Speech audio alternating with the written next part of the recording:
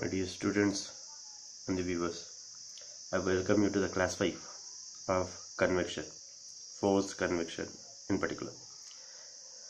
So in this class we'll discuss about Navier Stokes equation. So before speaking about Navier Stokes equation, let us have a quick revise of class number 4, where we have spoken regarding differential convection equation. There are only 3 equations, right? And we are done with this continuity equation, isn't it? So in this continuity equation, this is the final equation we got. Dou u by dou x plus dou u by dou y equals 0. In case of 3 dimension, we'll add one more velocity in the third direction, right? And this was the diagram. Now you can consider the same diagram even for Navier Stokes equation. And in this class, for understanding purpose, I have used this sheet. So where I have mentioned that law of conservation of mass, it has led to continuity equation. Navier Stokes equation was something like, it's a continuation part or application part of Newton's second law of motion, which says conservation of momentum, right? This is what I have mentioned. So we'll start the derivation of Navier Stokes equation with the help of F equals m into a. Now this is about faster recap or revision of class number 4. So now we'll speak about class number 5, Navier Stokes equation. So we'll start this derivation from F equals m into a from Newton's second law of motion. Call this as first equation, right? So before writing any derivations of, if you refer to any of my videos, please don't forget to define all the terms, to define the diagram and all the basic things I am skipping. You need to have that much of sense to write it, so that you should not lose marks in examination, fine? So now here F equals m into a. Somehow if I can substitute the values of F, M and A, I'll get Navier Stokes equation. As simple as that. Okay, now let us speak about one by one. If I say mass, I'll just take density into volume, because density has unit kg per meter cube and volume is in terms of meter cube. So that meter cube and meter cube gets cancelled. I'll left out with kg, that is mass. Fine. Coming to the acceleration, I have used suffix x. That means I am taking acceleration in the direction of x. Okay, acceleration in the direction of x, because this is the direction of fluid flow, right? The arrow mark shows this is the direction of fluid flow. That means acceleration will be there in the direction of the flow of a fluid. Rate of change of displacement is velocity. So in the direction of velocity, you will get acceleration. Okay, so we are taking ax. Okay. So it is du by dt, that means u is velocity in the direction of x. So rate of change of this velocity, rate in the sense with respect to time. So du by dt is rate of change of velocity, that itself is acceleration. Now coming to this term F, the forces are broadly classified into surface force and body force. The examples for this body force are like, self weight of an object. You can speak about mass over here, which is responsible for weight and which also depends on gravity. So gravitational force is one of the example for body forces.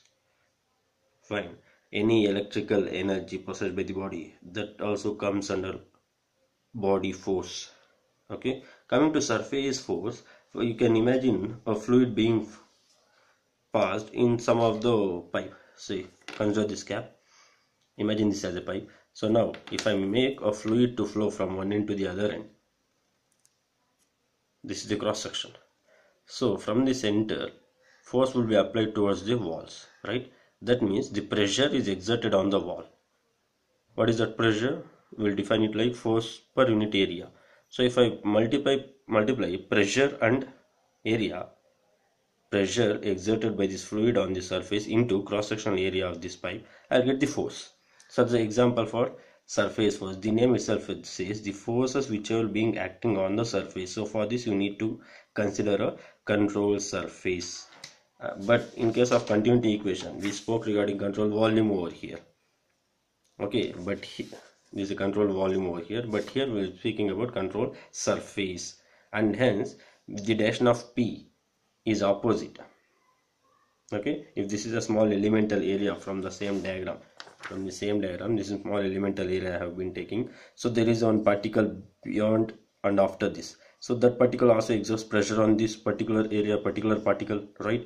So there is a pressure exerted from this particle over this, or I can say this particle over this. So combination effect. So I have taken this like opposite directions. Okay, so when I take a algebraic summation, I'll say this minus this, as simple as that.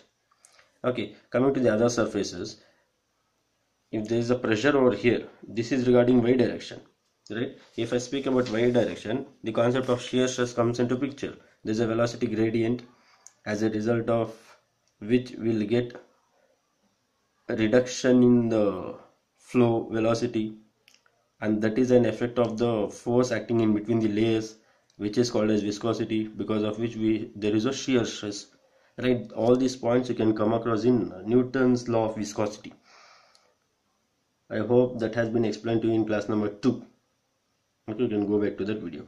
Okay, so there is a shear stress along this y direction. So on these two surfaces I'll take shear stress, on these two surfaces I'll take pressure, so that I'll get force equation.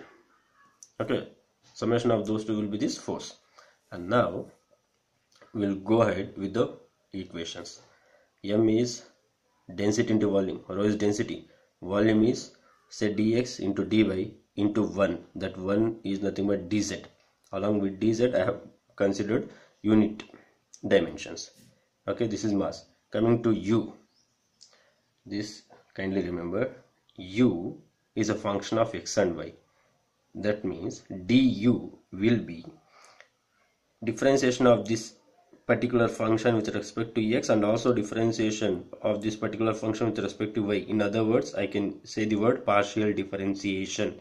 So du is the change in velocity. It will be dou u by dou x into dx plus dou u by dou y into dy. Okay, this is the partial differentiation. Okay, so now if I need acceleration, I need to get du by dt. It is rate of change of velocity. So divide this by dt. So I'll get dt over here in this parameters in the same equation. Fine. Is that clear? So now how does it implies? How will I get this one? In the sense, here you need to make a note. I'm using a black ink pen over here. This for understanding. Say dx by dt. What is this? Dx is change in the position. Dt is time. That means there is a displacement. Dt with respect to time I am speaking. That means I can use the word rate. So if I read this, it is like a rate of change of position, right? Rate of displacement is nothing but velocity. If it is x, it is along the direction u. Dx, along dx we have velocity u, and along dy, along y direction we have velocity v. So with the help of this kind of substitution, I can say dx by dt is u, dy by dt is v. This is how I got this equation. So this is equation 1 and this is equation number 2. Now coming back to the force, you need to have algebraic summation over here. Okay, this is the shear stress into area. This is the shear stress into area. Pressure into area. Pressure into area. Because if I multiply pressure into area, I'll get force. If I multiply stress with area, I'll get force. So now say T plus dou T by dou y into dy, whole thing into what is the area over here, dx into 1. On y surface I'll take dx into 1, z, and also this surface, right? I'll show it like this. You can just imagine a 3D figure. Say we have a 3D diagram like this. Say if this is the face, what is the area for this? Dy into dx. If this is the face, it is dy into dz. If this is the face, dx into dy, right? Isn't it? This is what we are speaking about. Dy is there. So for this surface I'll get dx into 1. Are you getting it? Dx into 1. As simple as that. Here itself you can say dx into 1. This dz, this itself I am taking it like 1. This top surface, dx into 1. Okay. So this plus this, actually this minus this, shear stress forces will be on opposite direction. So this minus this, in the sense t will be cancelled. I will be left out with only this part. So dou t by dou y into dy into area. I am skipping just very simple mathematical steps, but you need to write it in examination. This minus this plus this minus this. Okay, so now minus. Why is this minus? I'll explain it here. It is actually plus p plus of dou p by dou x. Sorry, p minus of this. So minus into plus, this will become minus. So plus p minus p cancels. I'll left out with minus dou p by dou x into dx. Okay, that's what I have taken. Minus dou p by dou x into dx. Into area for this one will be dy into 1. So now from these two terms, take dx into dy as a common factor. I'll be left out with dou t by dou y minus dou p by dou x. And now here, what is this dou t by dou y?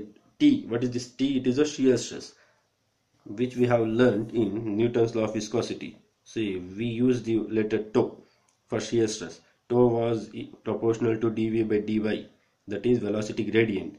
Proportionality sign was removed with the help of a constant called as mu. Right? What is this mu? It is a viscosity.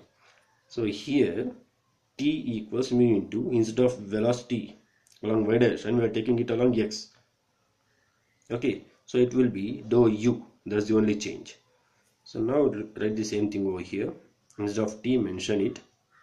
Okay, now mu is a constant, so it will become dou square u by dou y square.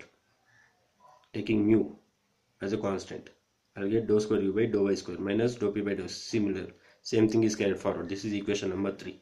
Finally, substitute this equation number 3, equation number 2 and equation number 1. That is F equals m into a. Substitute all these things in this first equation.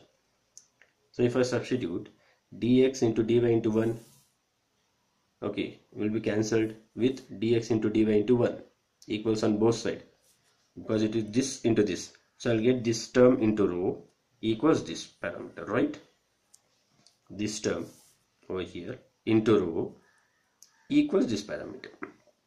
So this is your Navier Stokes equation, or I can also use the word conservation of momentum.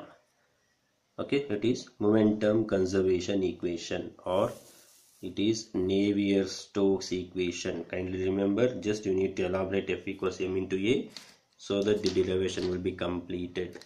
Fine. I hope you have understood the concept. Thank you.